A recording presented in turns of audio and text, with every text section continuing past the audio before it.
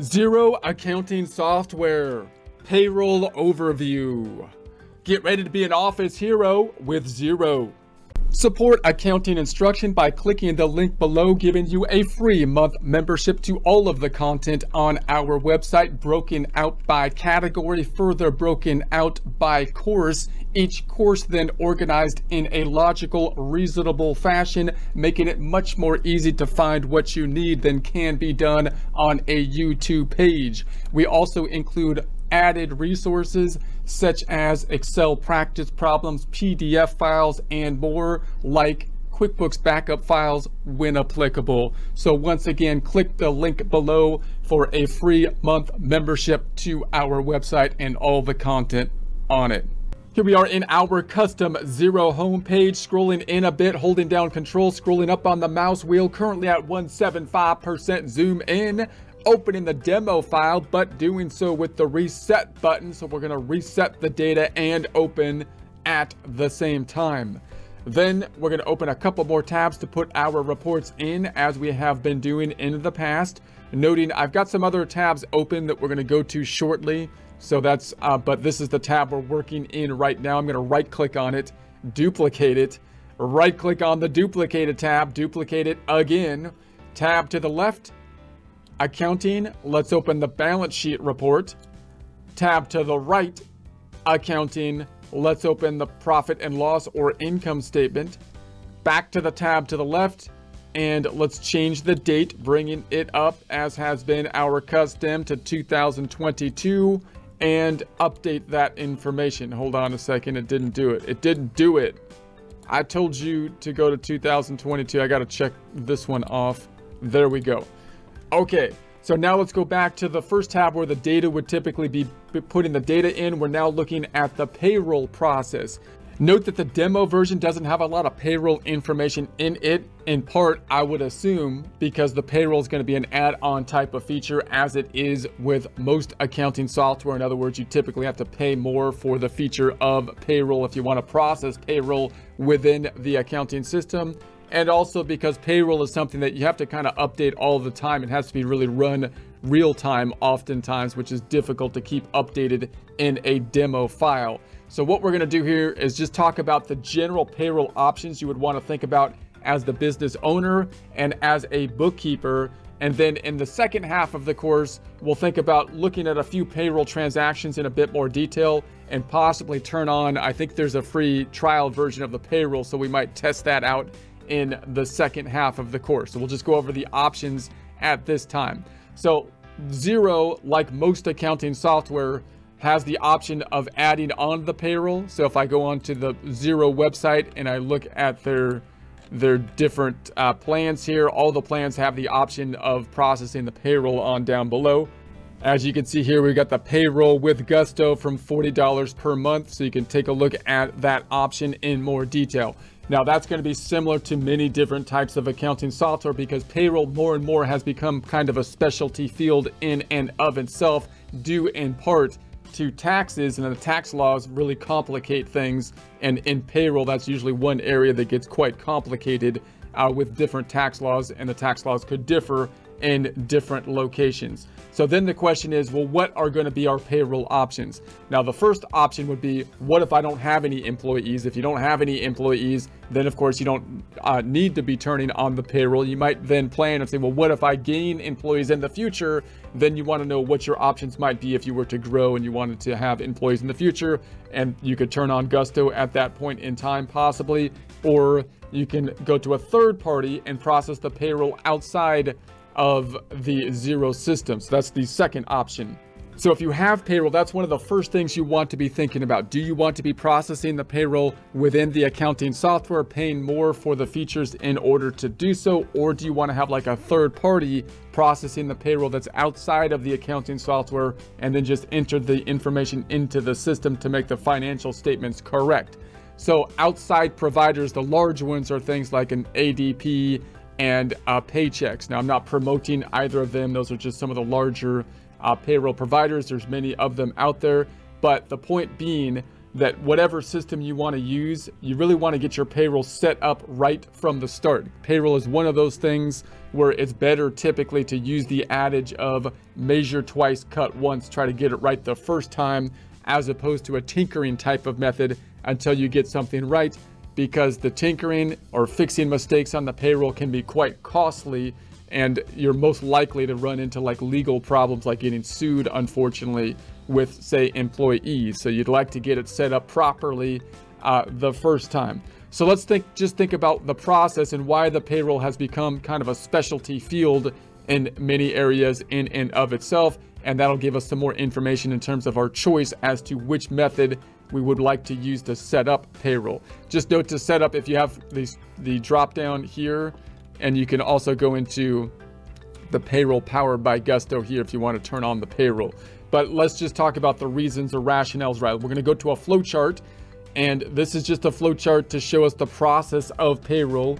So typically what will happen when you're processing payroll, well, you're going to have to, if you're doing it within the accounting system, you're going to have to set everything up, set up your employees similar to customers and vendors, set up your payroll options and everything.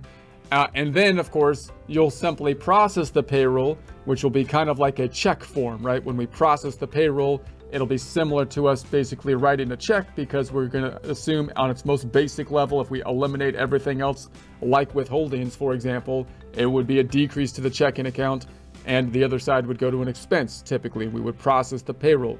We'd get a choice as to how often we want to process it, typically weekly, semi-weekly, bi-weekly, weekly, semi-monthly, bi-weekly, or monthly, or something like that. And then we would be processing the payroll according to that schedule, which in essence would result in a check going to our employees. And again, if there was no taxes, payroll would be just like another kind of vendor transaction. Yeah, I paid the utility bill, I paid the phone bill, and I paid the payroll bill, right? I just wrote a check to my employees or had an electronic transfer. It decreased the checking account, and the other side went to payroll expense. Unfortunately, it's not that easy most of the time, because payroll comes along with it a lot of regulations depending on where you are at, in part those regulations being due to taxes, right? So now in the United States, we have an income tax, so we have withholdings.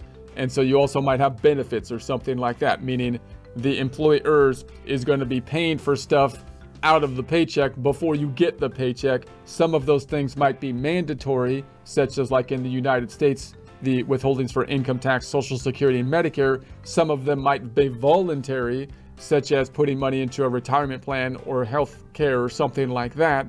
But that, of course, greatly complicates our system, because now we're not just writing a check. We have to process the payroll. We have to determine for each of our employees how much they need to be withheld from them for both their required withholdings and for their voluntary withholdings. And then we have to take that out of the check. We have to track the fact that we took that out of the check, because we don't get to keep that money, even though we didn't give it to the employees. We've got to give it to whoever we owe it to on the employee's behalf. In essence, the IRS treating us, the business owners, as their tax collectors, right? They've made us into their tax collectors. So we collect the money from the employees, and then we have to track it and pay it to the government. Similarly, with withholdings for like a 401k plan, we got to withhold it and then pay it to like a 401k plan or something like that.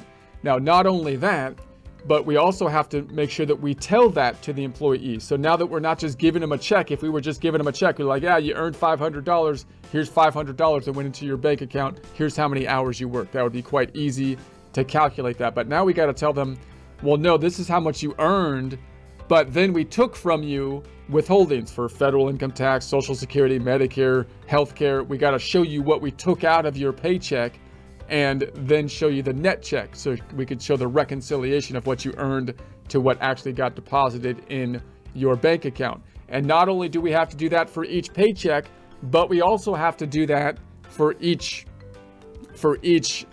year-to-date information. So you can see this is starting to get quite complex, if not for any individual calculation, but for all the calculations put together, quite complex. So then on top of that, we're going to have to do the reporting requirements. In the United States, we have quarterly reports, which are 941s, yearly reports, which are 940s, and then W-2 reporting and W-3 reporting. And so there's a lot of other reports that, again, software can be quite helpful with. So when we pay the liabilities, that means we're paying the government if it's withholdings for income tax, and then if we're paying the voluntary to the healthcare providers and so on. So you can see with all the reporting that's in there, it gets quite complex, and that's just from an accounting standpoint. We also have a lot of laws that go into place in terms of human resources, you might call it. Human resources and payroll kind of go together a lot. So from our perspective, we're focusing on just like the logistics generally of how am I going to get the accounting right so that I can get my filing requirements. But there's other kind of requirements that could be HR that might be tied to, but not directly to the reporting requirements. So hopefully if we turn on the software, it'll help guide us through all that kind of stuff so that we can help process it. But even then, it's still somewhat complex. And that's why you might say, well, maybe I'll just go to a third-party provider. If you were to go to a third-party provider, then they would hopefully handle all that human resources stuff and make sure that you're in compliance with the law and make sure that they're giving the coupon stubs and whatnot to the employees and everything. And then when you enter the information into our system in Xero, we just need to enter the information to make our financial statements correct. I don't need all the other detail. I don't need to report all these reports that are gonna show the breakout on a employee by employee, paycheck by paycheck kind of thing, because that kind of information will be done by the third party. What we need is to take that information done by the third party and enter what's necessary to make the financial statements correct. And there's various ways that we could do that, and we'll talk more about them mainly in the second half of the course, but just want to show those options. Now, if you're a bookkeeper, then you want to think about what's your default method for new clients you want to be picking up, right? You want to be saying, I want a system that I could standardize. So you might say, for example, what industry do I want to be specializing in? And then of course with payroll, the question is, do I want to be dealing with customers that have payroll, or maybe with small customers that don't have payroll, like sole proprietors? If I'm dealing with people with payroll, then I want to think about do I want to process the payroll? Do I want to process the payroll as a general rule within the Xero system and bill for it, taking into consideration the added costs of payroll and whatnot, and adding that into my process? Or maybe you can find a payroll provider that you can work with closely, possibly, it doesn't have to be these two, there's a bunch of payroll providers, and add them into your accounting system. So you're like, okay, now I've got my network. I'm going to do the accounting in Xero, possibly with the use of bank feeds, trying to automate as much as possible that I can. I'm going to outsource the payroll to a third party so they can take care of all the resources there on it, and I'm going to implement into our system just what is needed to get the financial statements correct, and the third party is going to be doing all the other stuff. So when you make a pitch of doing bookkeeping to a new company, you want to know where you stand with your general process with payroll. Do you want, and then you want to know where to draw the line too. If they say, I don't want a third party provider, and that's your system, then you got to say, well, maybe I have to let them go if I don't want to do payroll myself within Xero, right? You got to say which clients you're going to be wanting to be picking up, and you're going to have to be selective on that to some degree, so you don't get over your head and drive yourself crazy on it. So that's the general idea with the payroll. Again, in the second half of the course, we'll at least enter some transactions related to payroll. And if we can get a 30-day trial, maybe we'll turn on the payroll at that time, but we would like to keep the practice problem in such a format that you can do it with limited costs and follow along with it. So we'll dive more into that in a future presentation.